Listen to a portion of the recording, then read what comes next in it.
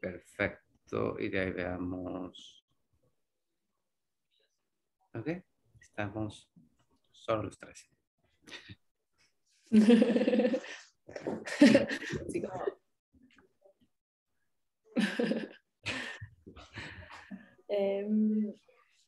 Estábamos con este tema, ya tenemos más attendees. Ted, ahí está Ted.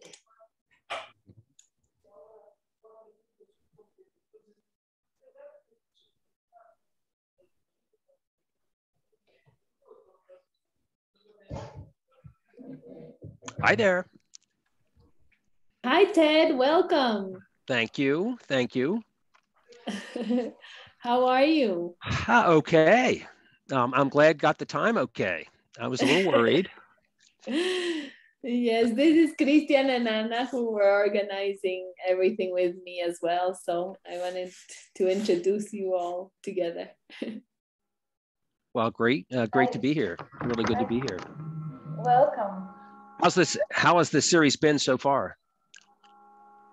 It's been very interesting. We've had like a wide range of panelists, so it's been really nice to see like the perspective of, you know, architects, non-architects, and today will be no different from that.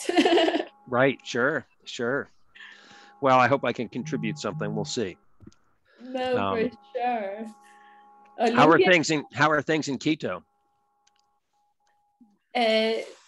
We're getting there. It seems more normal than it should be sometimes.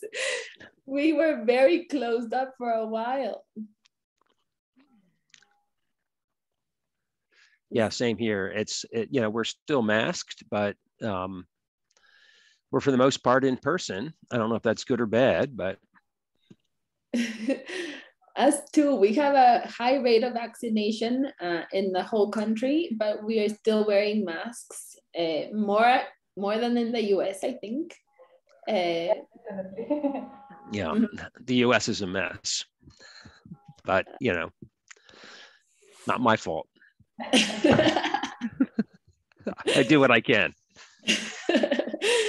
Yeah, and for us, we have partial attendance to school. Some teachers are teaching in person. Some teachers are teaching online, and students do both. Yeah, for 3 semesters, I taught exclusively via Zoom online, and it was all students in China. And so I would be getting up here like 5:30 in the morning. There was a 12 or 13-hour difference. Hi, Olimpia. Hi, Olimpia. Hello. Hello. Hello. Hi. Well, thank you very much. No, I'm glad. So this is us all. Okay, good, great. Yeah, Christian and Ted. Hello, nice to meet you. Nice to meet you, Olimpia. Welcome. Yeah, welcome.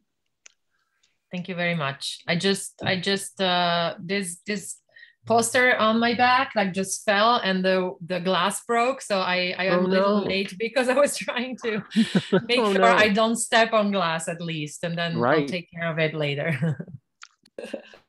I did that in my office upstairs. You know, maybe a couple of weeks ago, and I just left it there for 10 days. You know, I just didn't have the time to clean the damn thing up. You know, so that's probably what's gonna happen here. So Maria, what's our order here?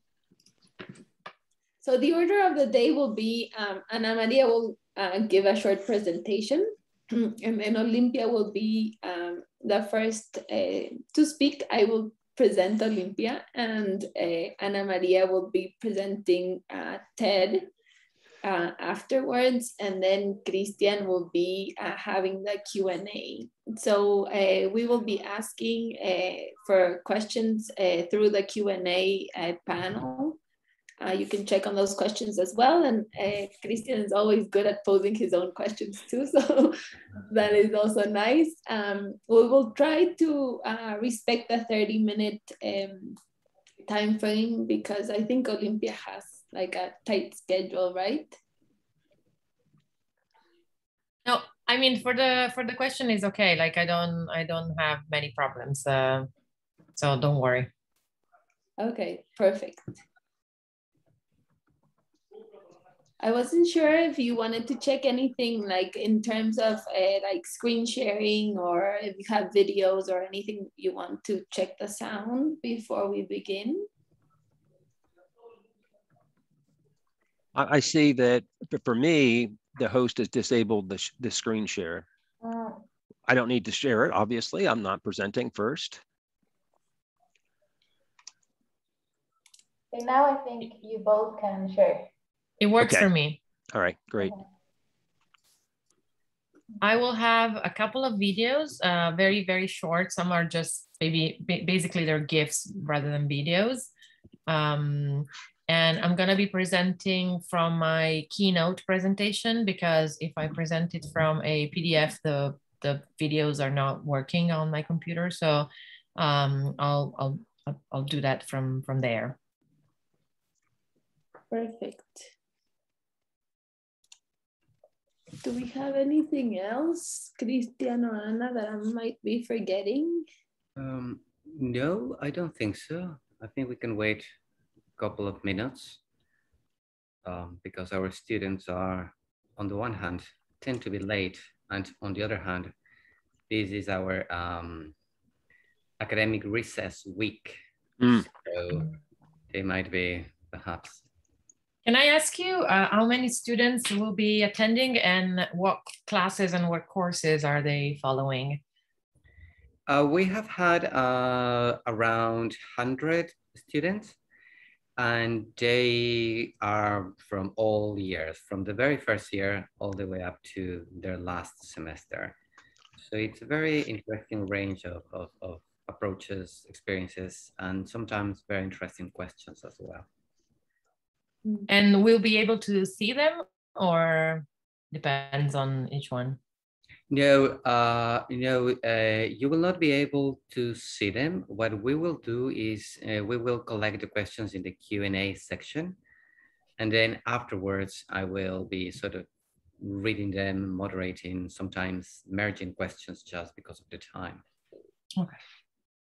Yeah.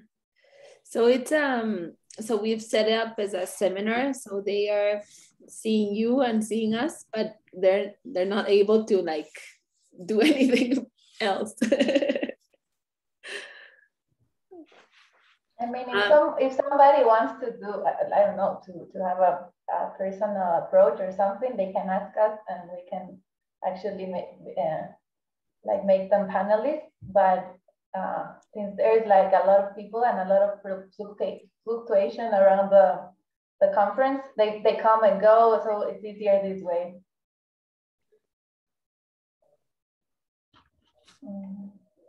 Shall we wait one more minute? Yes. And then we can start.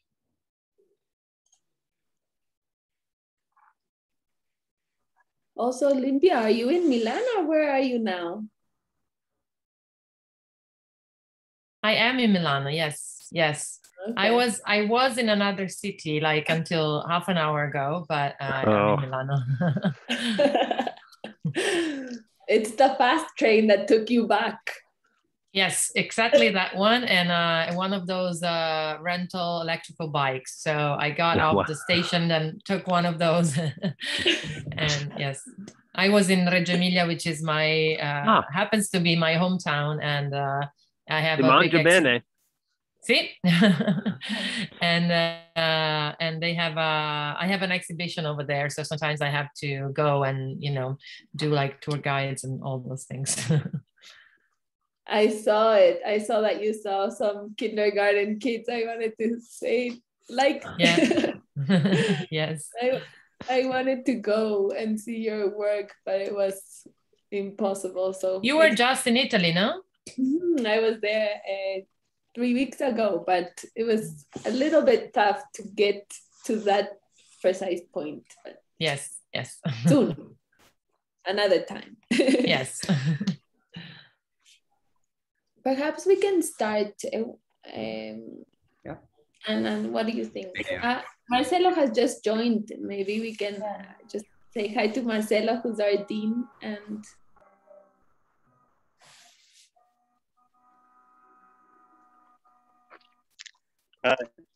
Hey there, how you doing? Hi, Ted. How you doing? Good. All good. Hello. Hello.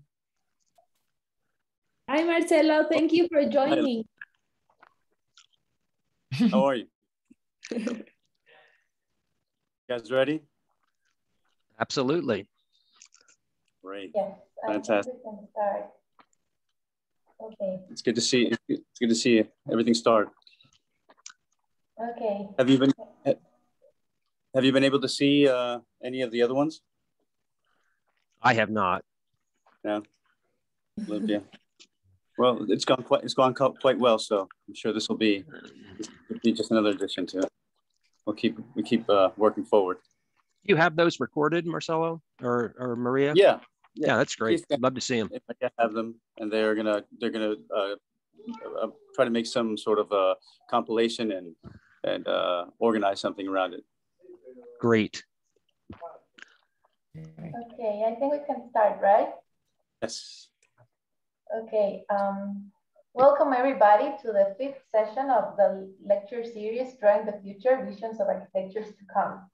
Today we have two really interesting guests, Olimpia Zagnoli from Olimpia Zagnoli Studio at Milan, and Ted Brown from Syracuse Architecture.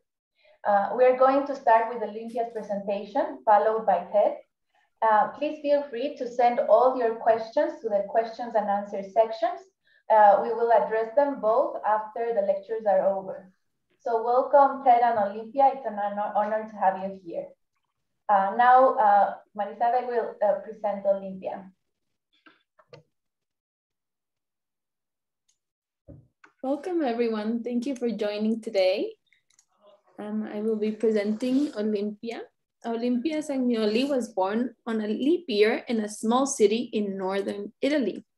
At an early age, she moved to Milan, where she's currently living and working. Her visual vocabulary is characterized by soft shapes and chameleonic colors. Over the years, she has collaborated with Taschen, Google, Prada, the New York Times, Apartamento magazine. Along with commissioned works, Zagnoli conducts her personal artistic research with which results have been exhibited in several galleries around the world. In 2019, The New Yorker has published her first cover. Please welcome today, Olimpia Zagnoli.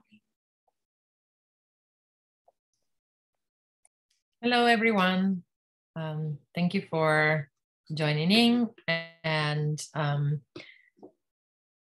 I'm going to start by talking about my work a little bit, but in the presentation, I also wanted to include not only my work, but also some of the works that have been crucial for me or very interesting for me growing up.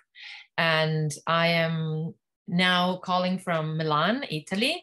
And so definitely some part of my culture and my country are also part of my work. So I'm very excited by the idea that we are so far away, but we share this space together. So I think we both could benefit from knowing a little bit of each other's history and visual history in this case. So I'm going to start by sharing my screen with you.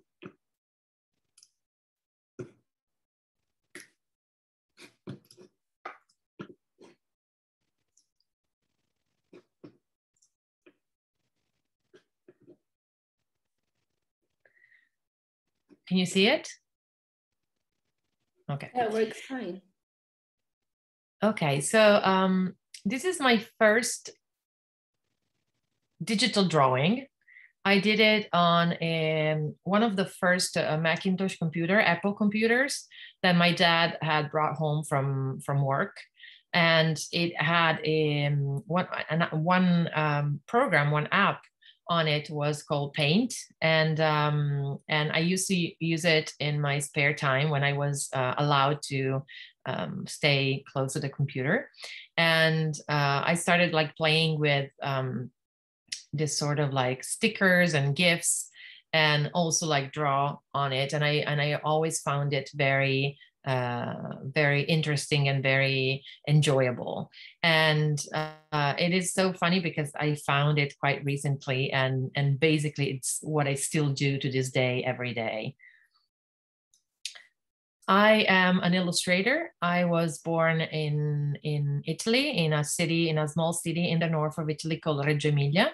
But I live in Milan, which is a little bit up north. And I had the opportunity of traveling a little bit in my life and in my latest years. But I think that in a way or the other or another, my country, the country that I come from, is still a big part of what I do. And when I was younger, I used to kind of like separate myself from the culture that I'm from. For some reason, I thought that everything that was coming from United States or Asia was much cooler than what we had here in Europe or in Italy. But I think it's part of the process of growing up and finding new things, and finding that some things from abroad always seems much cooler and more interesting.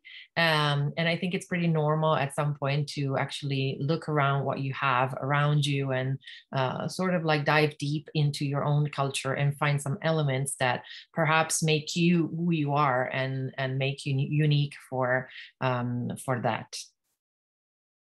So I put together a few artists, a few designers that really influenced me and are a part of what I do today. I wrote down their names so that you can hopefully see them and maybe write them down and look more of their work. So part of my inspiration come from illustrations, editorial illustrations, and advertising illustrations from the 1920s, 1930s, 1940s in Italy. Not only, but we're talking about Italy here. So the interesting part is that most of these illustrators, Fortunato De Pero, Sergio Tofano, and Federico Seneca, are not just illustrators. They're not just editorial illustrators, but they started with, comic books, for example, with Sergio Tofano, with packaging design like Federico Seneca, or with advertising design like De Pero. But they all touched several other fields. De Pero, for example, is very famous for joining Futurismo, which is a kind of like an avant-garde art movement. And he was one of the founders, and he moved to New York at some point, and he became an illustrator for Vanity Fair and many other magazines, and is now renowned mostly for his painting works. So I really like this aspect of their personality and their career, and also, of course, I love their work. Specifically, I put these three examples together because I like this idea of a body, visualizing and drawing the human body in a way that's not literal, that's not realistic, but it's much more free and for me, adventurous. So these, for example, are some of my works. They're not directly inspired by this heritage, let's say, but definitely there's part of that style, of that flavor in these works. Another hero of mine is called Bruno Munari. And again, what I really enjoy about his work, and I really recommend you, especially if you're studying architecture, design, illustration, but also, other things, even photography, I really recommend to pick up his books. Luckily, some of his books are now translated in English, at least. I don't know if they're translated in Spanish, but I'm sure you can find something. And even some of his works in Italian are very, very simple to read. So if you can manage, I really suggest his work, because I think that is hard to describe him. He grew up studying architecture. He is an architect, like most designers in Italy. And that's the background for at least a generation of designers. And what I really like about him is the ability of jumping from one dimension to the other, from one field to the other.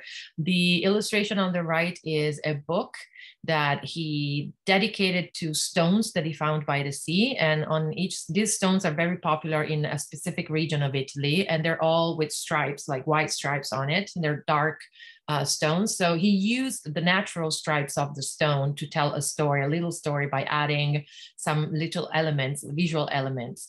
And the book is all about these experiments. The illustration in the middle is a sort of like a never-ending research about portraits and faces. And it's really like a beautiful, again, exercise on the diversity and exploration of the possibility of a very simple sign in a way. On the left, there's a lamp that he designed, and so again, that's based on his exploration, on his experiments, and it's basically a sock, like a tight. And it's like placed on these metal circles, creating a lamp. Again, he was a writer, he was a children books illustrator, he was an architect, he was a graphic designer. There are many wonderful book covers that he illustrated. And this ability to break the boundaries of his own practice and explore other territories are definitely something that I really enjoy about his work. And the curiosity that he had towards observing what's around you, nature specifically, if we talk about the stone rocks project, but generally speaking, being very able to be curious and look at the world in a very interesting way. And based on similar explorations, I was asked by the New York Times during lockdown in Italy last year to illustrate what was my day like, what was like being isolated in the apartment. And again, I had much more time to observe reality and to observe nature and whatever was around me during the lockdown. And so I did this series, which is a sequence of basically I would be in my bedroom most of the time, because I live in a very small apartment, and I would observe the light coming from the window. And since it was about springtime, it was starting to warm up the weather a little bit. So whatever shape that the sun was projecting on the floor, I was following. So I would read, I would literally like put myself in this square or rectangle created by the sun, and I would read. But after like 10 minutes, of course, the shape was moving around the room. So I would move with my book, following the shape. And at some point, of course, the shape started moving up on the wall. And for me, it was impossible to follow it. But with illustration, you can invent a possible word. So I decided to do a similar observation on reality, but this time with illustration, making it possible. So basically, it's a little drawing, a funny drawing of me following the light around the room. Another very interesting aspect of Italian design, Italian graphic design, is graphic design specifically for companies.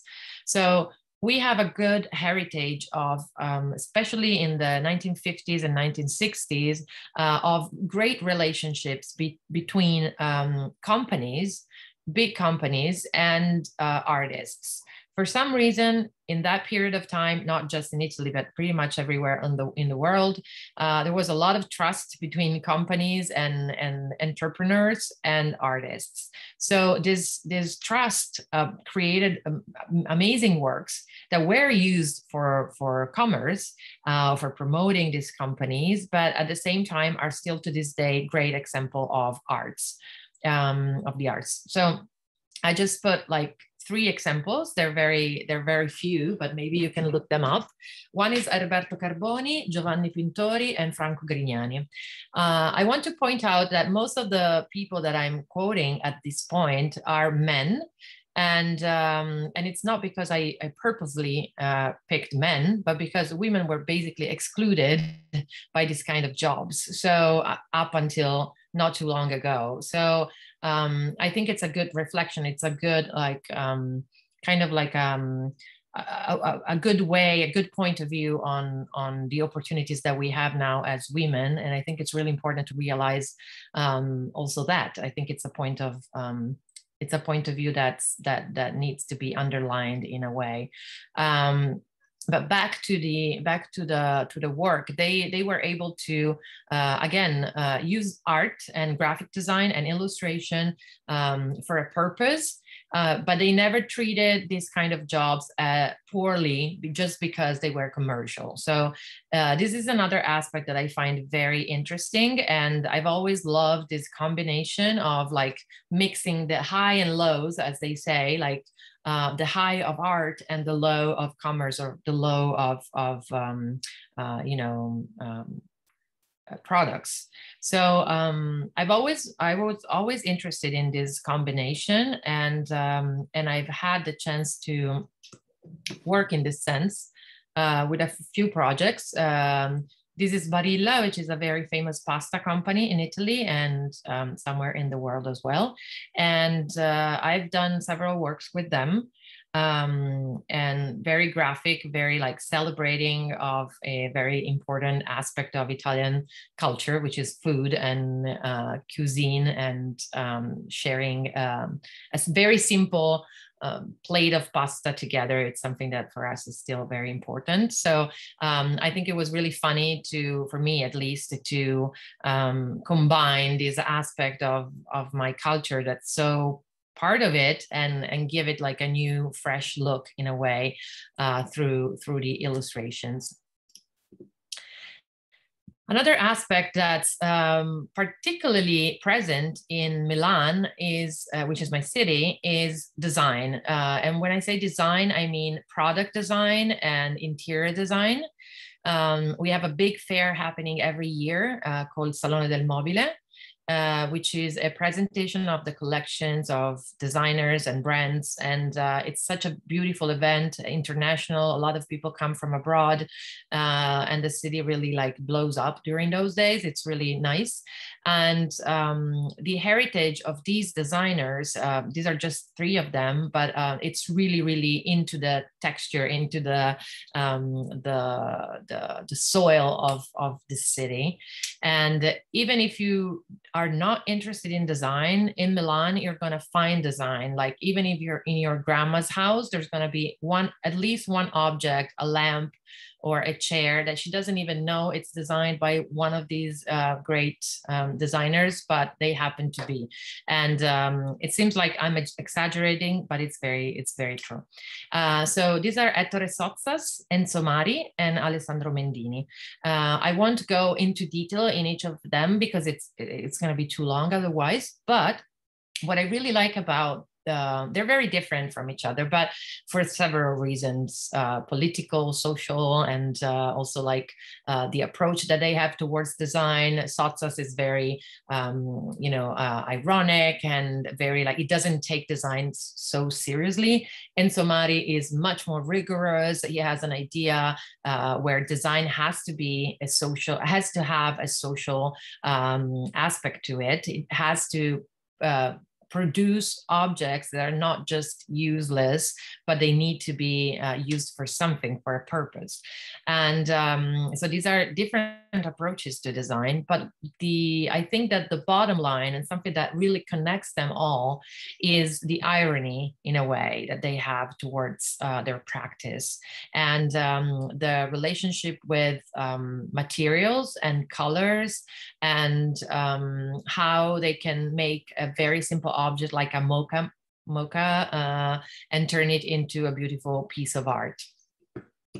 And this attraction towards designers and design and objects led me to concentrate more on objects, and therefore working not just on the bidimensional, let's say 2D aspect of my works, which most of them are born into a sketchbook, so they're flat, and they're just like a pencil on top of a piece of paper. But then some of them can detach themselves from the paper and become something else. So these are a few experiments that I've done in that sense, trying to make a bidimensional drawing, like a 2-dimensional drawing, into something else. So I launched this little shop with my dad. It's called Clodomiro, and it features some objects that are inspired by objects that we like, meaning design, product design in general, and but they feature all elements of like the body.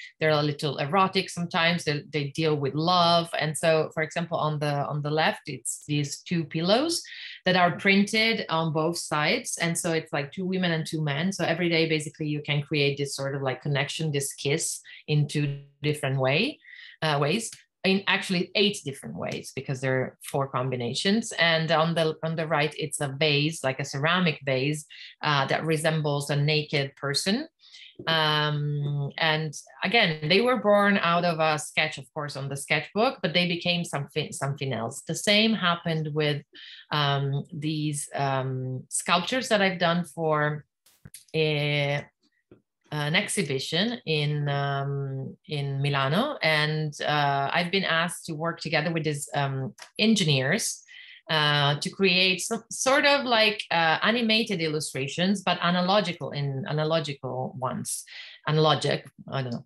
And so basically we did this plexiglass sculptures, and in the back of them the engineers created a sort of like little mechanism that could make them move. And again, this comes from a flat design, but it has something added to it that makes it interact with the space. This is a very big, more than 2 meters high installation at the entrance of my new exhibition. And again, I wanted an illustration to be alive in a way, in a very analogic way, without making like strange things or using screens or new technologies.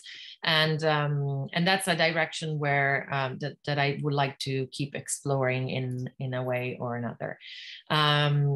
Another aspect that, again, it's very important in Milan, and everyone talks about it, and it's really like one of the topics that make the work go around here. It's fashion, and I put together a few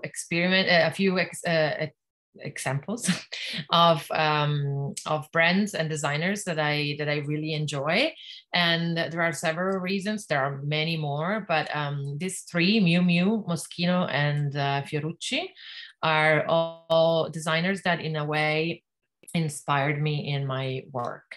Miu Miu is a branch of Prada, but it's specifically designed for younger girls, and it's really inspired by the 1960s and the 1970s, and it's a little bit retro, but with a modern touch to it. Moschino is it's a brand that was super popular in the 80s, and it was really for me, it was really important to grow up around people wearing Moschino, because first of all, they were amazing garments and amazing, beautiful dresses, but aside from that, the characteristic characteristic of Moschino is the irony behind every piece. So you would have like, you know, skirts covered in grass with real flowers coming out, or like a bag in the shape of a baguette. And now you can find a lot of those things, especially on Instagram, on TikTok, or, you know, new brands really do a lot of that, but back in those days it wasn't very popular. So Moschino, for me, it's definitely a great example of how to use irony and taste and color on a shape that's not that easy to do that on, because of course these pieces need to be able to be sold and wore and stuff. So that's definitely a great example, and I highly recommend you to look for Franco Moschino on Google. Perhaps just Google images and you'll find amazing things. Fiorucci, now it's been revamped, meaning that it's owned by a private company, but in the 80s, again, it was a beautiful brand, again, very experimental. But the very interesting thing is that it was one of the first designers that created a concept store. So basically what you had were these stores in Milan, New York, Los Angeles, where the store wasn't just a place where you would buy clothes, but it was a place where things were happening and bands were playing, and you would have Keith Haring in New York, you know, signing T-shirts or drawing on the windows, and people was dancing in the store windows. So the idea of a store, of a brand, but also the idea of creating the possibilities of creating also a cultural movement, in a way, I think are very interesting in what Elio Fiorucci did in the 80s and early 90s. This approach and interest towards fashion is definitely, you can see it in my works in many different ways. Sometimes it's more literal, sometimes it's just like vaguely sketched. These are two illustrations that I've done for one newspaper here in Milan, in Italy, La Repubblica on the left, and an illustration that I did for Dior quite recently on the right. And I've had also the opportunity of working in fashion, meaning designing things and patterns and drawings for actual garments, actual piece of clothing. And this is, for example, a shirt and a skirt that I designed for an Italian brand called Marella. And this is a few illustrations that I did for Prada a few years ago. These on the left were used mostly for t-shirts and sweatshirts, but then on the right you also see an application of the same design on a pair of shoes. Of course, Italy is not my only place of information. Like, I don't take my information and my influences and my references just from Italy, but I've always loved to look around and find new things, and, you know, be inspired also by other places. And definitely one element of my work that really for me is important is color. And these are just some examples of designers and graphic designers and painters that really took color very, very seriously. These are Joseph Albers, Sister Corita Kent, and Max Bill. And again, these are just like the source of inspiration, some of the sources of inspiration for me regarding the use of colors, and regarding like being bold with it and making choices that are sometimes could look a little bit scary, but then they're worth a try. And these are just a couple of examples of how I use color. Sometimes color is used to tell a story. For example, when there are only two elements, color is really important to give this sort of like dynamic between the two elements. This is an interpretation of The Wizard of Oz, Il Mago di Oz. And I did an entire book I illustrated. I mean, the original text from 1900 by Frank Baum. I illustrated it with just 3 colors, and one you cannot really see it, but it's gold. The one that you see in the center of the flowers is gold, green and black. And in this case, again, choosing color was for me was a great direction to have some sort of consistency throughout the book, which is really long. This is a cover that I did for the New Yorker, and it was to celebrate the Pride Month on June 2019. And again, here color is used in a more political way. So it replicates the LGBTQ plus flag, and again, it's used in a very meaningful way. Other examples of the use of color and the use of design and them mixed together are these 2 great designers, Luis Barragan and Charlotte Perriand, which work I really, really enjoy and really like, and I always go back to. And again, this idea of a relationship with design, you can always see it in my work. I've done this pattern for a brand here in Milan that makes furniture, and also this on the right is the walls of the first Uniqlo store. Uniqlo is a Japanese chain, and the first store that opened in Italy had all these like 3 floors decorated with these windows inspired by the architecture in Milan. So Milan is a very eclectic city. It has a lot of like different architectural styles, from medieval houses to modern buildings to what we call razionalismo, which are the buildings from the fascist era, and also different styles, the 60s, the 70s and stuff. So I tried to recreate the variety of all these styles in these windows of Milan. Other artists that for me are really, really important and essential in my growth as an artist are Jean Arp, Barbara Hepworth, and Keith Haring.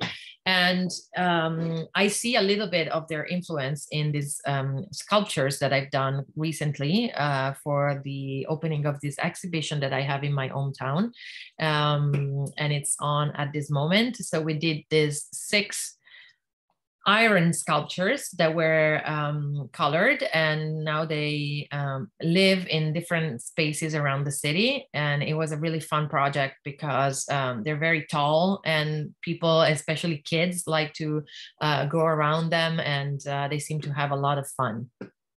So the last project I'm going to talk to you about, it's really, again, about how the inspiration can come really from anything around you. And you don't have to look for, special things or, particular things necessarily. You don't have to travel necessarily. I mean, it's good to travel if you can, but everything is really around you, and you have to really focus on your curiosity and try to improve it and work on it, I think, because everything could be inspiring. So I'm going to leave you with this little video, and then I'm going to explain you what I did from it.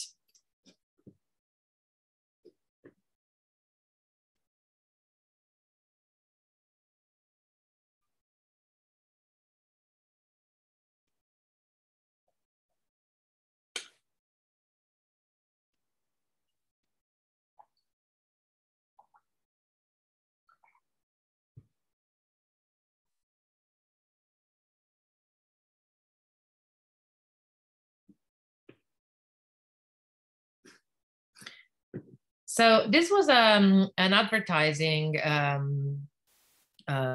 jingle and video that was running around the mid 80s, beginning of the 90s. And it was an ice cream commercial. And I used to see these one and so many others, especially in that time where everything seems like, you know, politically, socially in Italy, everything seems like so fascinating, so glamorous. Everyone was like happy, had a lot of money. The creative industry was blooming, so there were a lot of like money to be spent in advertising, and so all these commercials were like bombarded constantly in our children brains. And so that's even if I have you know, shown you very sophisticated and very curated artists and designers and architects so far, a lot of my background is also like these commercials and these things that I would see on TV or around Italy when I was growing up. So I've always had that in the back of my mind, of course. And one day a few years ago, I was asked to do an exhibition in Los Angeles, California. And I was constantly trying to find something that I could exhibit in the exhibition, in the show. So what I knew is that I had a white box, like the gallery itself was like a white box, and I had to fill the walls of the white box. And I had to do it with new works, not works that were previously done for other clients, but just like a dedicated body of work for this specific illustration, the exhibition. And so I was like sketching, but I wasn't sure. I was collecting some ideas, but I couldn't find exactly what I wanted. And one day I was riding my car at the seaside, not too far from where I am now. And I saw this ice cream sign. I don't know if you can see it on the top right of the image. And it was like an old street sign, probably from the late 70s, early 80s. And I looked at it and I thought it was beautiful, but I didn't have my phone around. I was driving, so I couldn't really take notice of it. So I went back home and I tried to find it on Google Maps. So I went back to the town. I went back to the ice cream place that meanwhile had become like a fruit and vegetable store, not even a gelateria anymore. And so I took this snapshot of Google Maps, and I kind of like kept it there in a mental drawer. And then I started thinking about all these like commercials from when I grew up and stuff. And I started sketching and putting together ideas. And I really liked the idea that sign was kind of like a very graphic translation of what an ice cream cup would be. And so I was in the studio here, and I started sketching and putting together all my memories, trying to remember what I liked about that time and why it was influential for me. And I came up with this series for the exhibition of still lifes. So a little bit different from what I do usually, because there's a lot of human figures in what I do. And when I do exhibitions, sometimes I like to keep the human figure out. It helps me concentrate in a way on other things. And so I did a series of still lifes of things and products that were popular in Italy at that time when I was growing up. And I sort of like envisioned what sitting at a bar in Italy during the late 80s, beginning of the 90s with my mom maybe next to me would be. So I tried to close my eyes and think about trying to have memories of what I could envision in front of me from that time. And so this is a series of tables basically, and still lives of what I would have in front of me.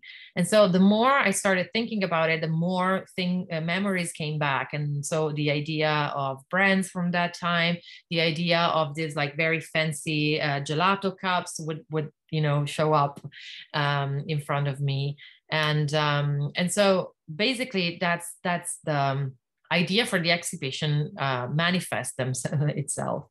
And we had this very crazy like Pepsi or Coca-Cola called 101 for maybe 2 years, and then it disappeared. So that's again like a sort of like nod to that time. And this is the space, a little video of a model that I did of the exhibition space of the gallery. So outside there's a mural, and inside it's like a white box. So I would have these 10 prints facing each other. And then I thought of putting here a curtain like old gelateria had one time, and even butcher shops here in Italy still have this kind of like curtains. So that was the space, and then we did these 2 frames with the square gelatos that were inspired by the sign that I showed you before. And I asked the gallerist if he could find me a television from the 80s where I could run all these commercials. So I kind of like edited them all together. And it's like an hour of Italian commercials from that time, from that age, running constantly in the gallery. And the gallery had also like a back room that was really dark. And so I decided to recreate the street sign that I found in Liguria, the region where I was. Naturally, like giving it like a more modern set of colors and shape, but that's kind of like ready-made. Basically, it's just like a piece that it's inspired or taken from the street, from the existing, and it's just like brought into the gallery as a piece. And this is a neon sign that I designed for the exhibition. And outside, as you can see, there's a mural, the mural that I mentioned earlier. So I hope you enjoyed. And this is again, it's just one example of how you can turn pretty much anything around you in a piece of art. I think if you really work on your curiosity and putting together all the influences and the things that you grew up around, like, and there is no shame about I think being born maybe in a place that doesn't look particularly interesting or inspiring, because everything can become interesting, I think. So thank you. Thank you, Olimpia. That was lovely. And I like that message, especially for the young people that are sort of following the footsteps that you have been creating, is to look around and it's there. Doesn't have to go, you have to go very far. So yeah, I really enjoyed it, and I hope we get those Barilla boxes down to Ecuador. Make sure they ship them our way.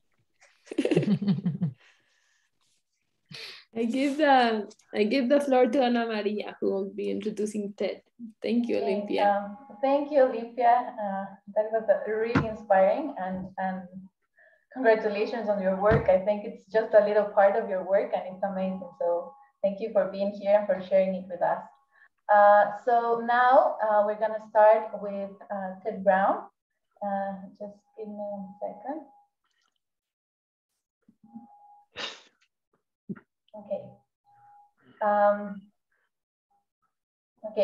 Ted Brown is a professor in the School of Architecture at Syracuse University, where he has served as the graduate and undergraduate chair and as the director of the Florence programs. Brown's collaborative design practices work within the public and private sectors, addressing architecture and the city at the infrastructural, neighborhood, and apparatus scales. He's a founding partner of Manley Brown Studio, with projects that include mixed-use housing, the master plan of the South District neighborhood, and the child care campus and Catholic chapel for Syracuse University. In collaboration with the landscape practice CLEAR, Brown has worked on local waterfront redevelopment projects for the city of Syracuse. His founded research includes design of optical concrete and a high-performance house, and the visualization of archaeological evidence under the Basilica of San Marco in Venice. His work in the visual arts has ranged from landscape miniatures to mixed media stained paintings. Brown's recent research examines ways to link the art of assembly as a material practice with the assembly theory. The forum of this work is Studio RA, Ted Brown and Mill Brown, resulting in articles and design provocations on off reassemble. Sitting reassemblage reimagines landscape as an assemblage practice in the context of assemblage thinking in the visual arts, social theory, and urban geography. Brown received a Master of Architectural degree from Princeton University and a Bachelor of Science in Architecture from the University of Virginia. Prior to joining the School of Syracuse University or Syracuse Architecture, he taught at Princeton University and the Oregon School of Design. In 1987, he received the Rome Prize in Architecture and conducting research on early representation of the city. He returned to the American Academy in Rome in 1996 as a visiting architect. He is a fellow of the Gray Center of Arts and Inquiry at the University of Chicago, where he was resident in 2018. Welcome, Ted. It's an honor to have you here. Thank you so much, Anna. And thank you, Olimpia. Great start to the day. And this will be a little different. And I will move as I do fairly rapidly. I'm going to share screen.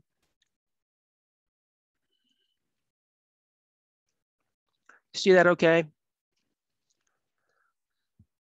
Thank you for the invitation, and it's great to be back in Quito, even if it's Zoom space in Quito, and to be part of this. Series. It seems that drawing is of the moment. We just had Perry Culper here for a couple of weeks, giving talks and workshops and such. So I'll try to add just a couple of things. I'm going to start first, though, by introducing the landscape critic Charles Waldheim, and specifically a fairly recent book, 2016, Landscape as Urbanism, where he is thinking the urban through landscape in his claim, thinking the urban through landscape in social, ecological, and economic dimensions. Basically, what he's trying to do is sidestep, and he makes this claim pretty profoundly, urban planning, urban design, and architecture, really trying to get landscape architecture, if you will, to replace our discipline, I'll say architecture broadly, as the primary force behind envisioning the future. So what's interesting to me about this series is it allows us to meditate a bit on drawing. And if I go back to Charles Waldheim for a minute, chapter 9 is claiming landscape as architecture. Again, displacing us. If you're an architect, I'm an architect. And then chapter 10, landscape to ecology, which really appropriately recognizes a kind of self-critique of landscape, which has its own sort of etymological and historical baggage, to be sure. I'm much fonder of landscape architects than I am of Charles Waldheim. They are my friends and collaborators. We work together, we envision things together. And it's a world of cross-fertilization for me, and not one of staking claims. But I would say against that backdrop, we need collectively to stake a claim for the potential of architecture. And in the context of this series, the potential for drawing.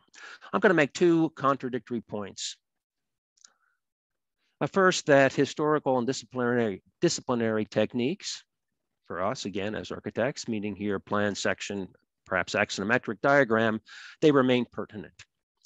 Even though we can design and build through Revit, Rhino, and CNC milling, traditional disciplinary skills allow us to both read or understand our discipline's history and allow us to work projectively through the abstraction of the plan and the section to describe form, to construct spatial narrative. And for me, certainly it's not an either or, but a both and, which is to say, we have more tools, but we haven't lost any. Hopefully we haven't lost any. It may be, as we move forward culturally, more an issue of the problems that we address than the tools that we use. So that might suggest a shift of the lens or transposition of our techniques to new problems of design, be they climate change, territory, species extinction, and social inequities. So I guess in that sense, in sort of persisting in traditional conventions, I show my age. Second point I'm going to make, again, the contradictory point, is that new tools allow and are necessary to vision to draw the future, be it GIS, real flow, drone photography, LiDAR scanning, Rhino, Grasshopper, Photoshop, etc. And there is a new one every week. In that sense, this side of the argument, or this argument, would argue that there is a new cosmology. The technology has transformed the world, and that we, at least we as architects, are just now and desperately trying to catch up. I'm susceptible, given the day or the hour, to both arguments. But I would say that we as architects, also illustrators to be sure, Olimpia, but we as architects and designers are uniquely positioned to envision the future, though not alone, to be sure. So I think there's a lot at stake, and what I'll try to do today is show conventional drawings for conventional problems, conventional drawings for unconventional problems, unconventional drawings for conventional problems, and unconventional drawings for unconventional problems. So let's begin. I have taught drawing. Knowing Olimpia would be here, I thought it would be good to show Giacometti and Morandi. I've taught drawing and really just teach it as having, we'll say, three prongs: descriptive, analytic, and projective. And so we might talk about the stunning Giacometti drawing on the left, better known for his kind of linear metal sculptures, or the still life by Giorgio Morandi, who spent 50 years of his life drawing approximately the same thing. You might call these drawings descriptive. But embedded in each, obviously, is a kind of personality and a set of interests. So when we draw descriptively, we're not just describing the world, but we rather, and Olimpia, I think, gave a great introduction, and not an introduction, great performance in that relation. Seeing it somewhat uniquely. So if Giacometti is deeply interested in volume and form and relationships, Morandi much more so in profile, light, and definitely a light. One is almost transparent, the other kind of solid figures on the page. Architects also draw descriptively. So this is Valerie Herrera drawing a figure in motion. Is just trying to describe a figure in motion. Again, it is certainly somewhat, we'll say, the artist's take. It's not trying to describe, if you will, a specific figure, but in this case, I would argue really trying to make an inquiry into drawing types, and not new, to be sure, drawing types that might register motion. In a film that I'm working on, in a way, it's a registration of a whole series of drawings that ultimately become filmic. And again, here interested in a way, a kind of still that could indicate transformation over time.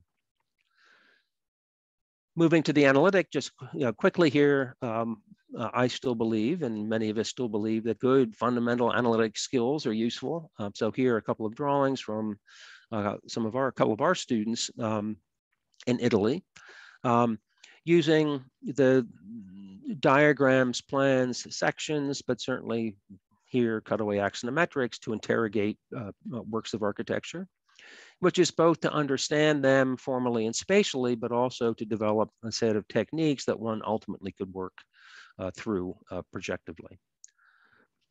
I'll move to my own work here again, just for a little bit. So this is the conventional, and the conventional. I have worked and continue to work in plans, sections, axonometrics, and diagrams as a way to envision new works. So on the left, a project from the last millennium, a courthouse before we had reached the digital age, if you will. And on the right, a series of drawings, little tiny diagrams that are trying to bring conceptual clarity, interrogate and bring conceptual clarity to this industrial arts center projected for the city of Cincinnati. Obviously, if you look at the bottom of the page, the bottom register, there is a kind of a different set of envisioning tools after those diagrams, or simultaneous with those diagrams, that move to the digital. And then another, even more recent, again, just to insist on conventional techniques, axonometrics, little section sketches, perhaps a perspective, as ways to try to think through and start to project, in this case, a chapel for a university. Also, upper right now, more refined digital diagrams, and obviously a Rhino and render. Conventional drawings for unconventional work. This is, again, my really chicken scratches for this project, along with my notes and telephone notes and whatever else is going on at the time.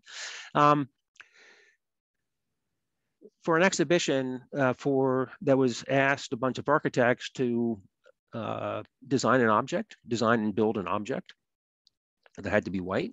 I'm anti-object. I don't think we make objects. I think we construct relations. And so in my effort to not make an object, instead made a kind of publication that used the drawing. If we look at the upper left, maybe that's the easiest way to look at it.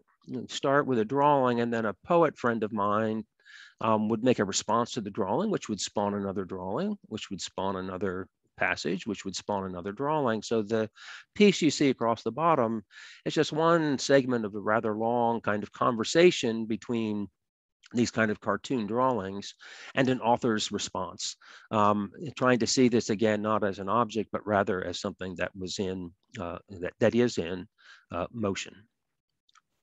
And I would say here, conventional methods, photomontages for unconventional problems, be that gross max on the right, really foregrounding landscape matter in a photo montage, or one of my own, really trying to radically juxtapose at Tempelhof Airport two kind of eras for a new proposal for that airfield.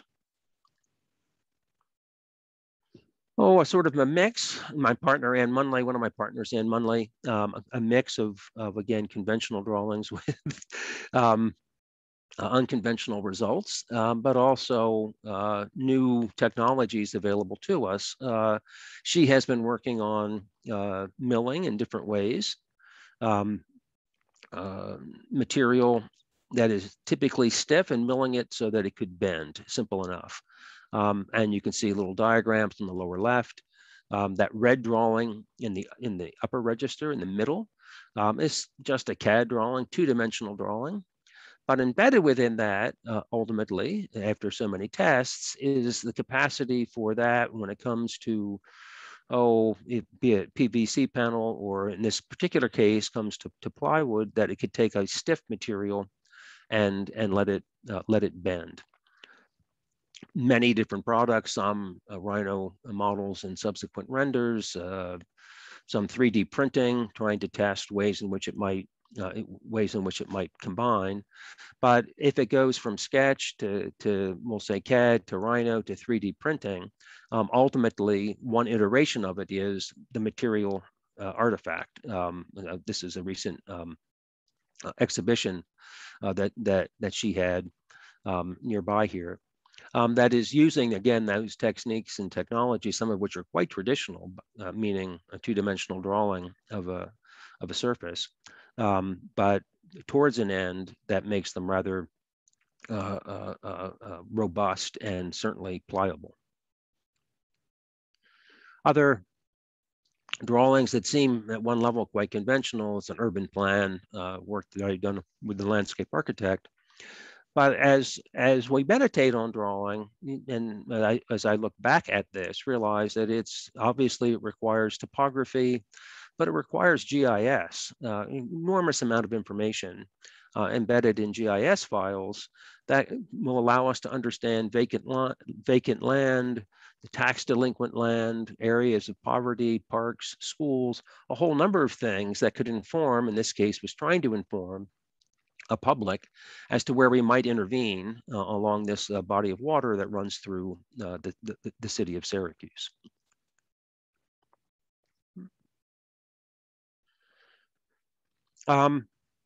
Again, what I'll call conventional, really conventional drawings. I'm part of a team that was working on the Basilica of San Marco in Venice.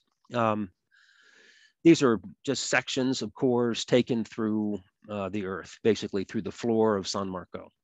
Our aspiration here, architect intersecting with archaeologists, was not trying to do a historical reconstruction of anything, but rather our mission was to start to allow the archaeologists and others, scientists and historians, to understand in 3 dimensions where material was underneath the basilica. And so what you're seeing here is the underside, if you will, of the Basilica of San Marco, and those little red dots are pieces of oak that were part of the Zatterone, part of the foundation systems of the basilica. But it would allow us and ultimately them to understand the disposition of those pieces of oak so they could better understand the foundation system and we'll say the disposition, meaning non-alignment relative to the early settlements of Venice. A little workshop I ran a couple of weeks ago, trying to get students to understand both maybe 3 things. One was to assign them species that they're less than familiar with. So in this case, the morel mushroom. Each student gets a species. To both situate it diagrammatically. And so if we look at the image on the left, it's almost 19th century in its roots, kind of taxonometric drawing of the morel mushroom. Unfortunately, I would argue too ripped out of its mycelial context, if you will. But information, diagram that is trying to be straightforward and pictorial. The one on the right asked the students to image given that species, but image from the point of view of the species. Of course, they can't do that. We can't do that. But what if we could? What if we were a mushroom? What would the world look like? And so the image on the right is intended to be the world as it appears, if you will, to a mushroom, and really trying to juxtapose the kind of imaginary on the right, the kind of impossible possible with the fundamentally diagrammatic and informational on the left. I'm going to move to a couple of thesis projects fairly quickly here. This now moves to what I would argue are unconventional technologies and techniques of drawing for unconventional issues and problems and concerns. So in this case, it's the drone. It's aerial photography or aerial photogrammetry that is the tool. And in this case, really following along Laura Kurgan's lines and also Ilya Weizmann, using the drone photography as a way to do what's been called forensic architecture. And so in this case, a student that was looking at very much nascosto, secretly looking at lands, contested lands, between the Kurdistan regional government and the Iraqi federal government. So there's the tool on the right is we're just asking the student to use the tool for a local query.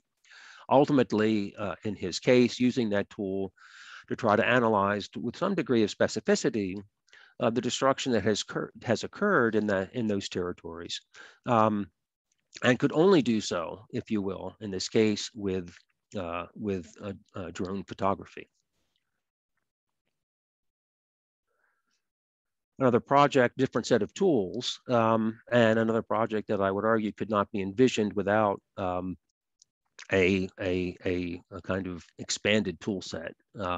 Here, students interested in terraforming and ultimately landing on Hekla, the volcano Hekla in Iceland.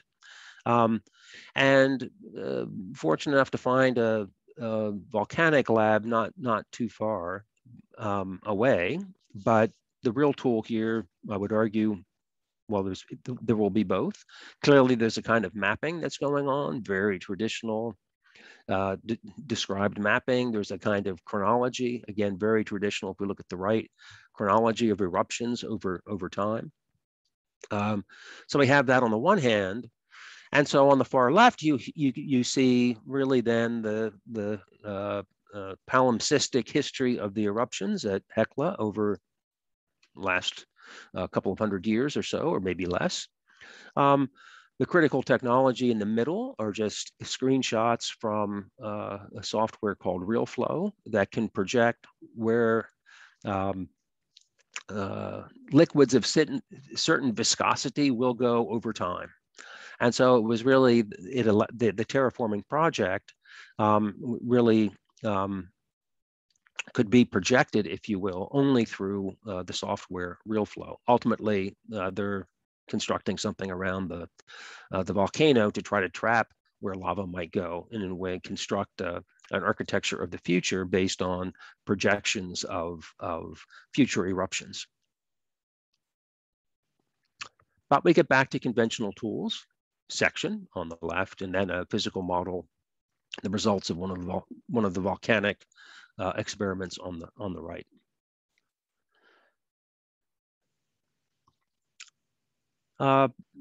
Another now really non-authored project is one that gets set up here, looking at Fukushima to the Antarctic, seeing that simply from Google Earth, from GIS, but then using neural style transfer as a way to take those landscapes, each fragment of those landscapes, and transfer it time and time again to produce these kind of so-called re-enchanted representations, this by Emily Pelisano.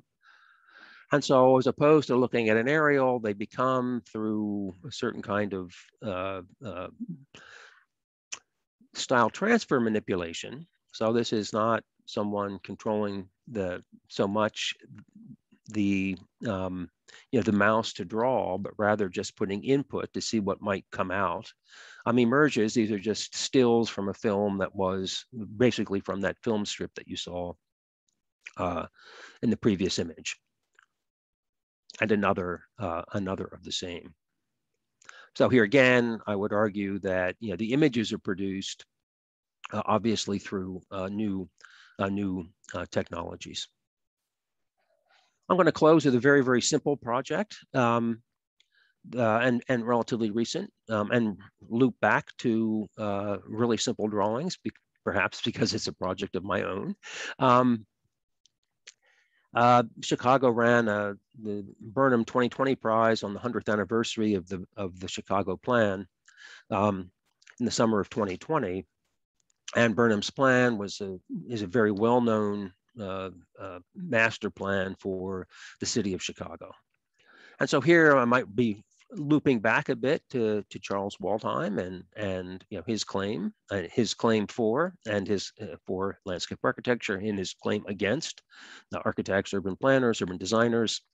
So the proposal, or the project, the competition, was to simply now take a step back and give us a chance again to re-envision Chicago. So what we did is make a really small intervention, or series of interventions. Again, very conventional drawings, some very quick and not so lovely sketches of mine that ultimately try to produce or think through this mobile unit, a mobile unit that could be wheeled around Chicago. And that the drawing wouldn't be so much our drawing of this apparatus, and so here apparatus as opposed to plan, but that the drawing would be something that the residents of the city ultimately would inscribe, that this three-paneled Ruberg-like apparatus would be unfolded and chalk handed out, and the citizens of the city could envision, cartoon, make marks, commentary, discuss, and debate across that chalkboard. And to think then that it could proliferate across the city, be set up and taken down, perhaps photographed on a nightly basis as a kind of record, a kind of archive, if you will, of the citizens' wishes. But the citizens' wishes now not through editorials, or through pictures, but rather through their images and drawings. And that's it.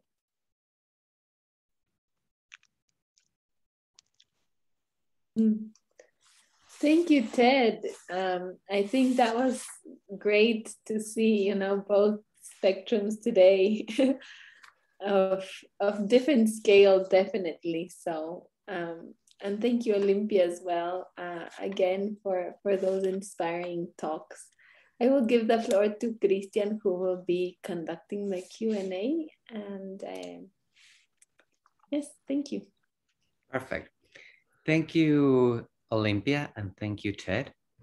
I think that perhaps we could begin with this question of collaboration, because usually we tend to think that drawing is a sort of an activity done just by one person. And Melissa asks to Olimpia, which was your favorite collaboration with a brand and how did it influence your future work? And I think that the same goes to Ted.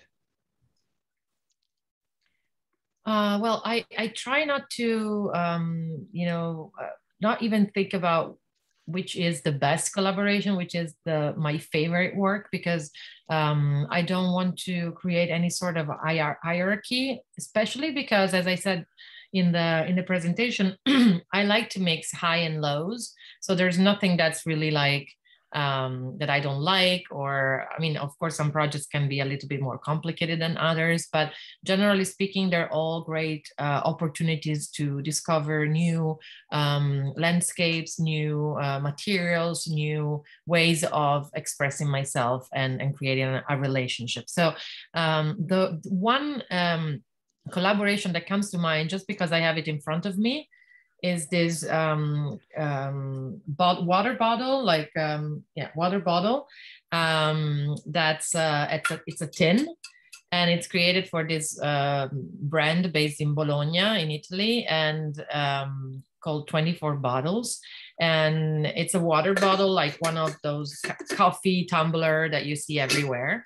But basically they created the company because they hope that people would use less water bottles, plastic water bottles, and use more one of these portables bottles instead.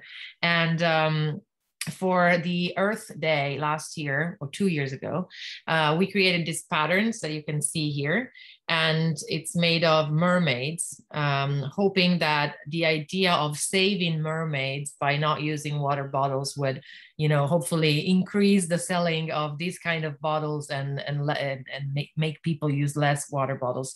So in a way, I like this kind of collaborations because sometimes it's not just decorating a product, but it's also creating a story for a purpose, for trying to inspire some sort of like way of thinking about how we use, our planet. Or sometimes I have the opportunity of talking with either brand agency or clients directly, and propose not just an illustration, but also maybe a solution for some problems. Like, for example, I was asked to decorate a bottle of a liquor here in Italy, Sambuca. And I asked if we could use not a plastic wrapper, but something that wasn't plastic.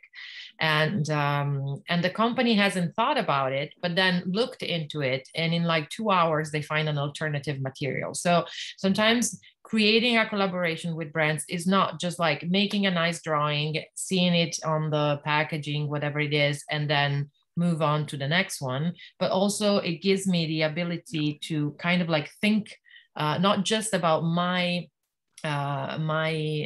illustrations, my decoration on the piece, but also how we can make this product better, and how I can improve my own experience of designing through raising some questions to the brands. And it's very, very often I say no to collaborations because I don't believe in the values that the brands have.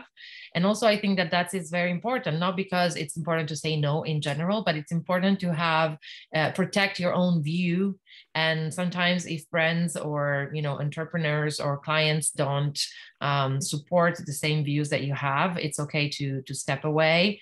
And so, but sometimes it's also a great opportunity to learn a lot of things about, especially working with, you know, family-owned brands. There are so many in Italy. You can learn so much about like all the artisanal processes, and all these artisanal processes, in a way or another, come back into my work. I see it every time. So every time it's a new opportunity to learn a few things that maybe you didn't know before.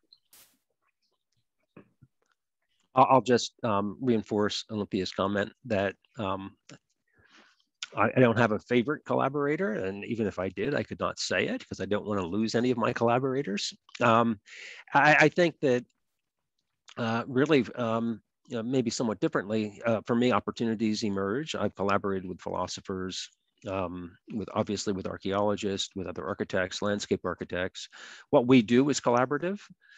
As an architect, you know, you have a big team, and it's always strange to me in school where there's a sense that there's an individual student who as an individual has sort of control and authorship of the design, because the second you're out of school, you're collaborating.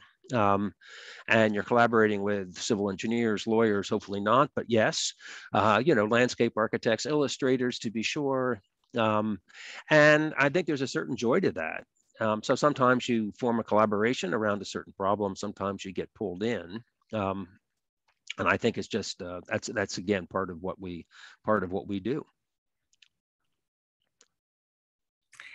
Thank you. A common question, again, for both of you, seems to be related to the design process. How do you begin a drawing? You know, when does it end? Does it ever end? And also how that, or those drawings kind of own some sort of style, the sense of a style. So could you elaborate, please? I'll start.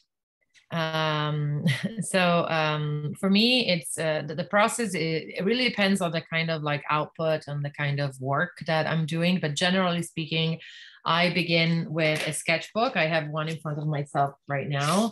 And so it's a lot of like pencil and you know, paper drawings like this.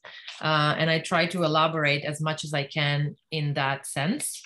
And then usually speaking, I talk with the client, I propose these sketches, pencil sketches, or sometimes I do them on the iPad. So they're a little bit more colored, a little bit more finished.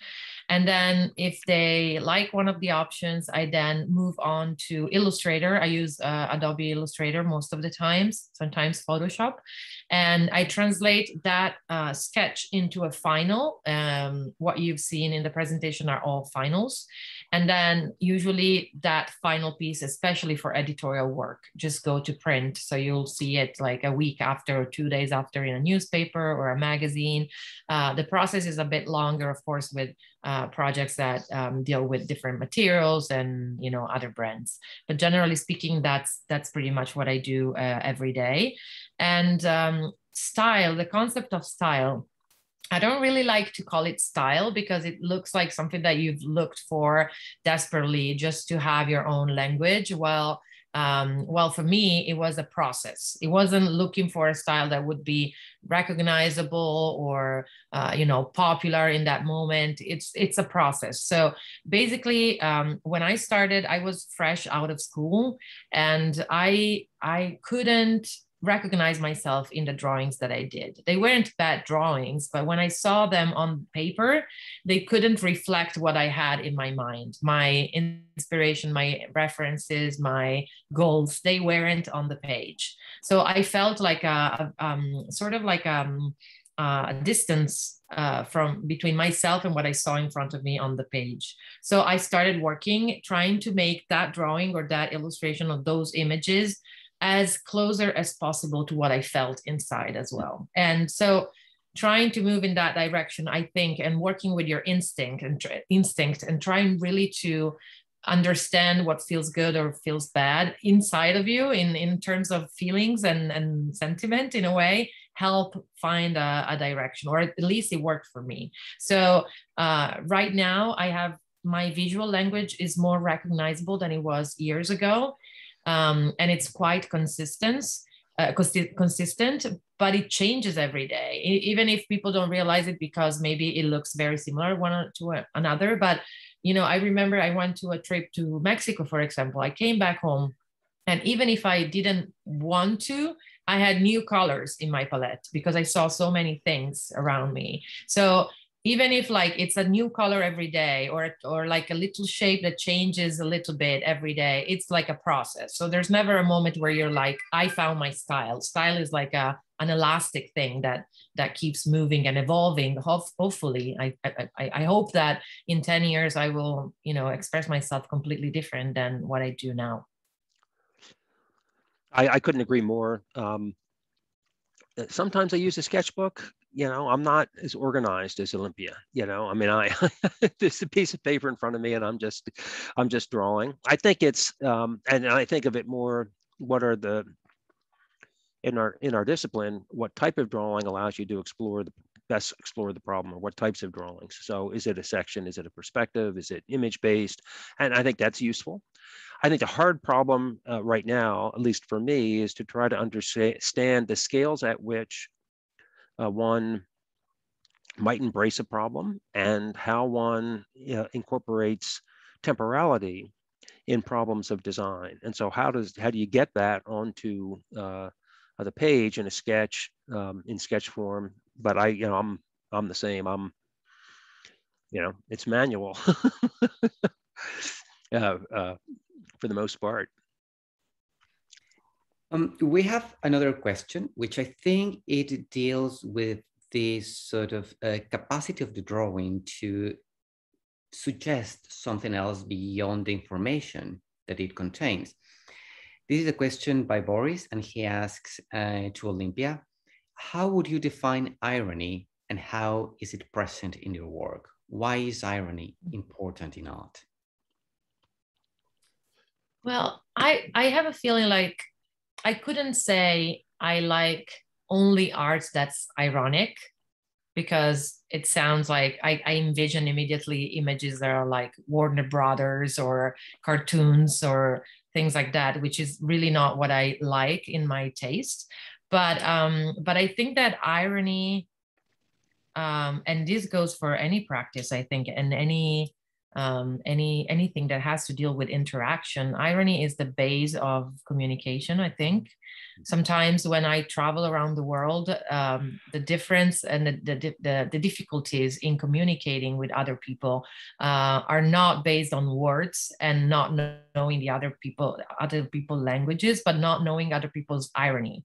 So sometimes there are awkward moments because you don't understand each other's irony, and so therefore I think irony is such an instrument of communication. So if you get the joke, if you get the reference, if you get the, that we call it sfumatura, which is like a shade, you immediately connect with the piece or with the other person. So irony, I think, is a way of communicating. So it doesn't have to be present in every piece.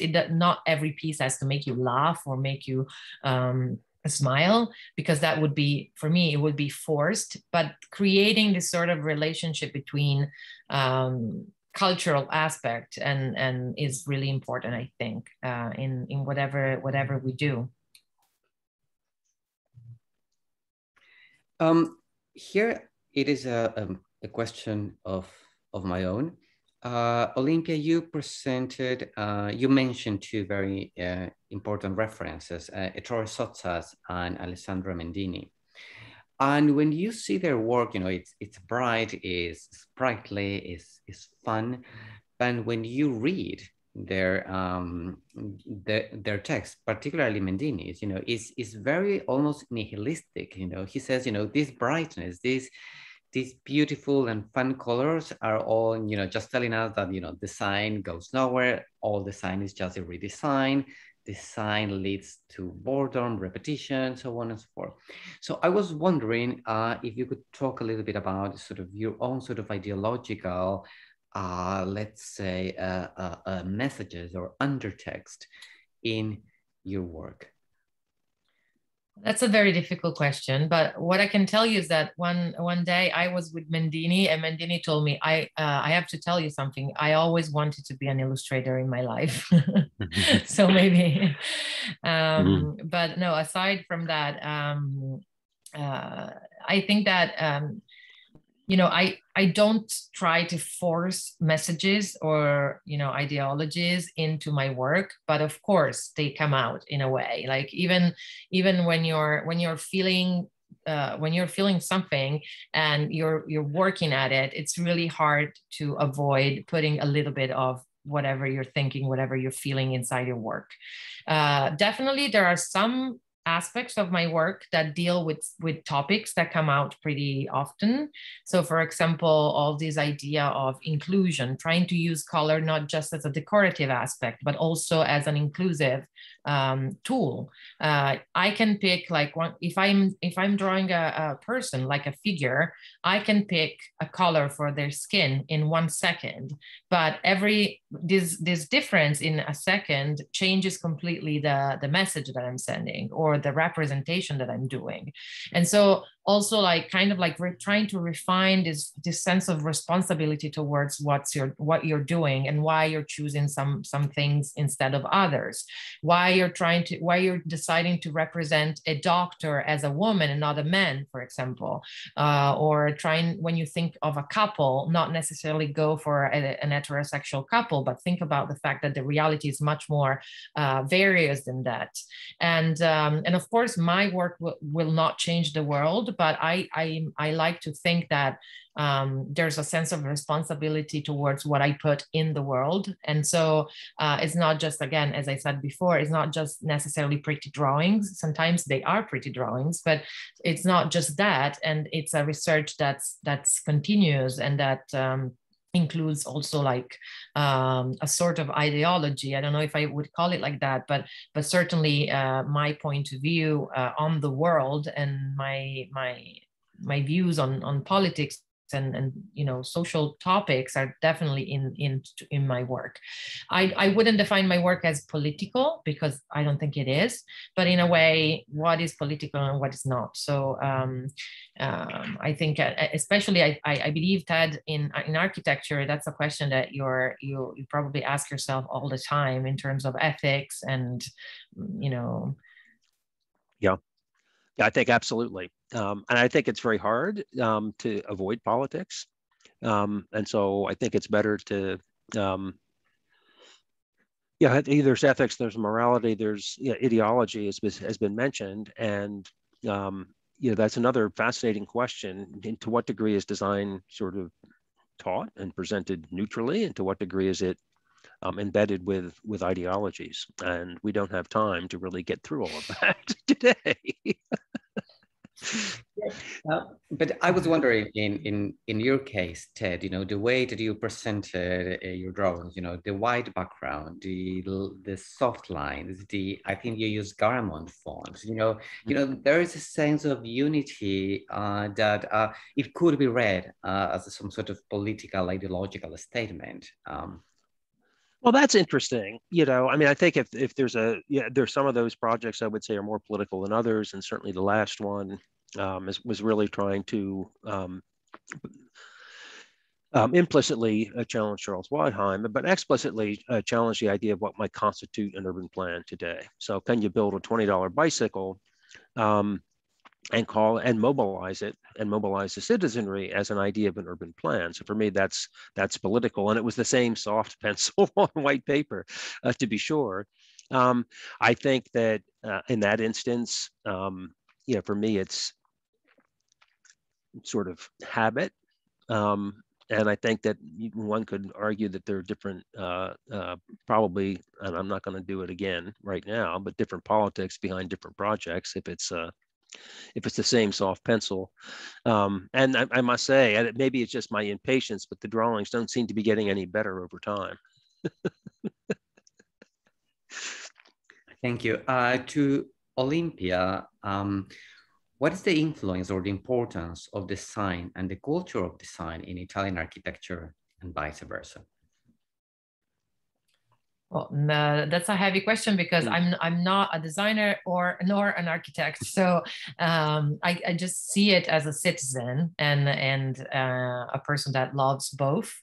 So I wouldn't know how to reply to the question professionally, but definitely I can say that they to see it from the outside, they definitely go hand in hand, meaning that design in a way informs architecture and architecture informs design. And again, as I said, we're very privileged here because we're all, even people who couldn't care less about architecture and design, we're all immersed in architecture and design. Even if you go to, a town that's, lost in the middle of the countryside, there's gonna be a little church or a little painting or an infrastructure that's built by what you could consider an author of design or architecture. And it's not to brag about the country. It's just like the way the country it's shaped. So I think that these two elements are so present in our background, and therefore it's very interesting. For example, for me, it's so interesting. American architecture is so interesting as North American architecture. Like Las Vegas or Los Angeles for me are so interesting places to look at because they're the opposite of what I've been exposed to. And so I feel I'm very fascinated by a kind of architecture that we as Italians would call fake, but that now has a history. Like I'm thinking about all the fairy tale houses in Los Angeles or that kind of architecture. We think about it as a fake kind of architecture, but it was made in the 20s, so now it has a history. It's a historical piece of architecture. So I think that when you develop a curiosity and an eye for architecture, you can find wonderful and design as well. You can find wonderful inspiration around the world everywhere you are. I would just say that Italy is a country of design. And not only is there the small church in the small village or the large church in the small village, think of something like Loreto, but there's also a bunch of kindergartners there on a school trip. And right behind them are first graders. So design is embedded and culture and history is embedded at a really, really early age in Italy. And I give Italians great credit, but I give their sense of design quite broadly now and their sense of history, great credit to a kind of educational system and mission that's just part of the culture. And we don't have it in the US, and I don't know about Ecuador. We're still studying those sort of aspects here. One question I think that again for Olimpia and Ted is, do you think the pandemic somehow caused a change on your work? If so, how? Go ahead, Ted. I would say more on my life than on my work. And of course, you would say those two are intimately related. I just loved Olimpia's illustration, of her life in her apartment. I've been collaborating digitally for a very long time. We have to. If you've got a project in South Korea and your engineers in India, you've got to figure out a way to communicate. I think that if anything, the pandemic helped our capacity to communicate. Not being in the same room, like we're all now on Zoom. So in that sense, I think it helped. I say in terms of my work, nothing's going to help my work. I work as I work and when I work, and I hope to have time to work. So for me, the biggest issue is time. And I would say that the pandemic just screwed us all in terms of time. And so that was a problem. The biggest problem for me was just the time suck of having to deal with all the adjustments we had to make. more than certain kinds of productivity. Yeah, for me, similar, but it also was I have to be honest, it was aside from everything else, obviously, it was a moment to kind of like go back to a little bit to the, I wouldn't say the roots because I'm quite young, but to go back to research, which is something that unfortunately I don't have much time to do usually. And so even to stop for like an hour or have an idle hour where you can, read something and go back to a sketchbook that you did like 2 years ago and see if there's any idea, anything left in it, or I felt like the need of going to an exhibition, but I couldn't, and therefore I tried to make myself an exhibition and go around and take a look at my books, those wonderful photo books or coffee table books that you buy and never look at. It was a wonderful time to actually go through them and kind of like recreate a more, as I said before, like a sort of like an analogic way of going through things, which I think sometimes is taken for granted, but it really is another experience compared to just like spending hours online clicking on one image after the other. So for research, it was something. It was a moment that for me was absolutely necessary, and a lot of things came out of it. So it wasn't completely bad. And again, of course, I'm talking exclusively about my experience as a professional. And one final question, just because of the time, it's that I got in a private message. Is related to drawing and sort of personal relationships.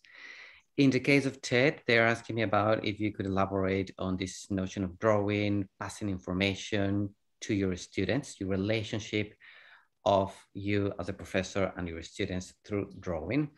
And to Olimpia is a question, I don't know what's the reason behind this question, but they are asking me to ask you about your relationship with your father. You want me to go, go first? I'll go first. That way you can think about that. Well, certainly I talk about drawing all the time with my students, and clearly at the thesis level, I've encouraged them to adopt new techniques and tools for new sets of problems. That said, I still teach undergraduate students, and I feel that there's we'll say a poverty of conventional drawing. Students get so excited about two things. One, about Rhino, a program, three-dimensional program that you can just jump in and start making things, or image. And it's really great to see Olimpia's really kind of carefully studied work with precedents that are sometimes broad, sometimes narrower. My opinion, or what I offer to them is that making images is easy. Trying to make a plan is remarkably difficult. And cutting a Rhino model does not equal a plan or a section or anything else. So and what I do is I draw through projects with them still, I'll say more than encourage them to take on some of the conventional methods of drawing. At the same time, they're exploring, as they should, new techniques and technologies. As for me, I think the question was referring mostly about the project that I mentioned during the presentation that was born out of an idea of me and my father. My father is a photographer, and specifically in the design field. So he works with some brands, and of course the profession has changed a lot since digital photography and iPhones and stuff. So it was interesting and scary to see it changing. But aside from that, he's always been surrounded by design and objects and product design, interior design. He works in that field. And again, like I've always worked in the illustration field since I started, but again, I have a fascination towards that world. So he and I decided to do something together. especially because, of course, I moved out of my dad's apartment like many years ago. So it's also a way to keep us together and create something that would, you know, give us the opportunity to just have a lunch. Have a business lunch here and there, and so we decided to find something that we both are enthusiastic about, which are, you know, objects and things. And so we started collaborating with a lot of Italian artisans, which were not just Italian, but most of them are Italians. And so it was a great opportunity also to know a lot about, you know, other realities and the other, you know, techniques and stuff. And going on a trip with him to, you know, go to the ceramicist in Verona, or going to, you know, other places to meet other people was also a great opportunity. It's like we built this project unknowingly to find an excuse to be together, basically. And that's also, I think, a good excuse. If you have a friend that you don't see a lot, if you have like a lover that's on the other side of the ocean, creating a little project with them could be also a great excuse to spend some time together. And that's pretty much what this relationship with Clodomiro, this brand, is about. Thank you very much. Thank you, Olimpia. Thank you, Ted. Thank you. That's great. Thanks so much for having us. Thank you. That was a fun conversation. And that end note, I have to confess, it was mine. Because I had confessed to Olimpia that I followed her for quite a while, and I was always very intrigued by this, like, sort of, you know, relationship that you mentioned, even, you know, like little details of like your dad having this long rope that you mentioned yesterday. And I was like,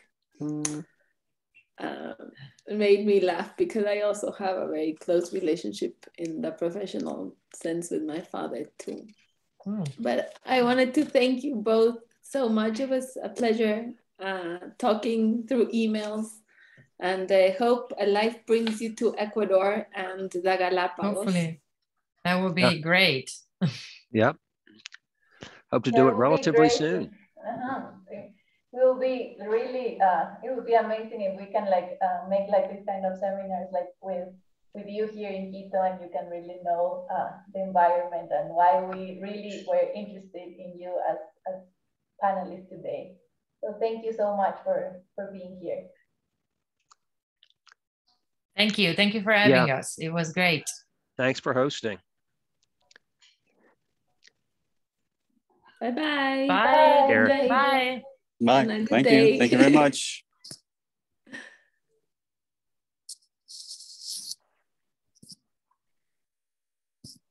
Gracias a todos por estar aquí hoy día.